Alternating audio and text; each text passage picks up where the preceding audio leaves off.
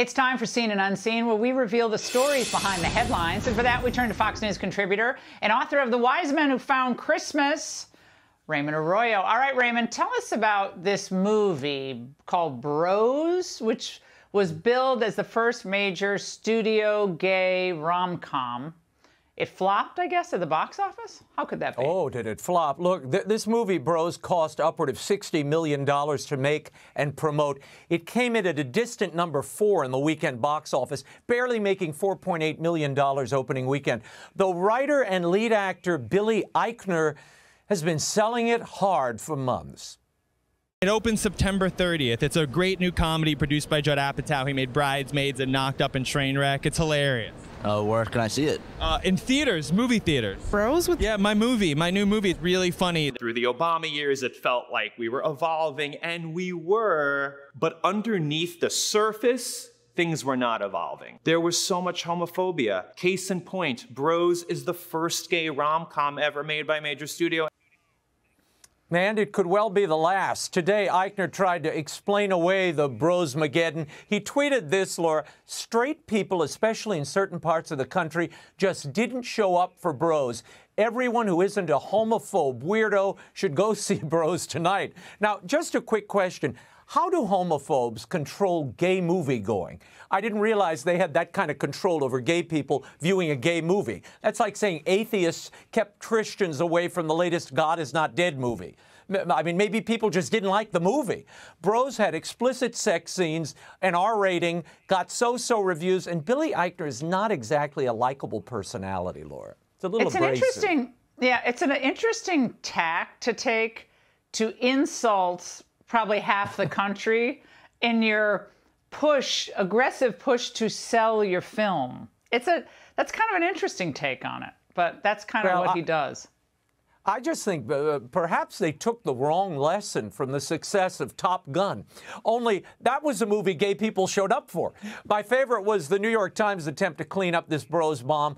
The Times admitted, quote, Eichner can be polarizing as a comic personality. And of course, homophobia cannot be ruled out. Okay. But romantic comedies of all kinds have struggled in the box office in recent years. I don't know what the Times is talking about, Laura. Sandra Bullock just released a big rom-com in the summer, The Lost City. Oh, that's it made right. $30 million its opening weekend.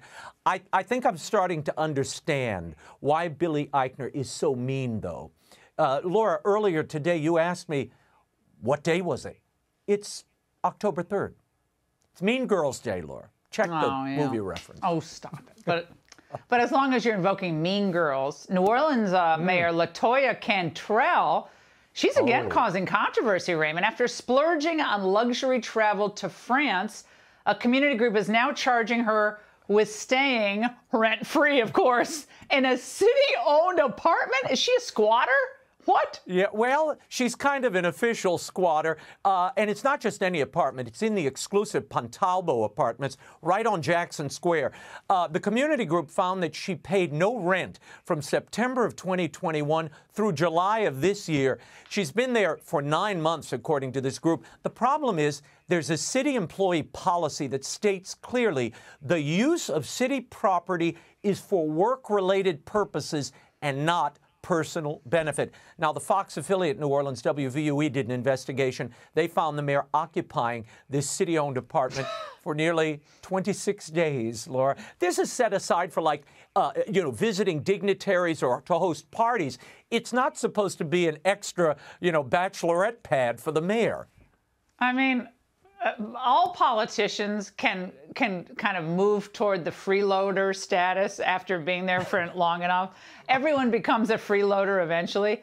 This is the ultimate freeloader, LaToya Cantrell. This woman is a menace.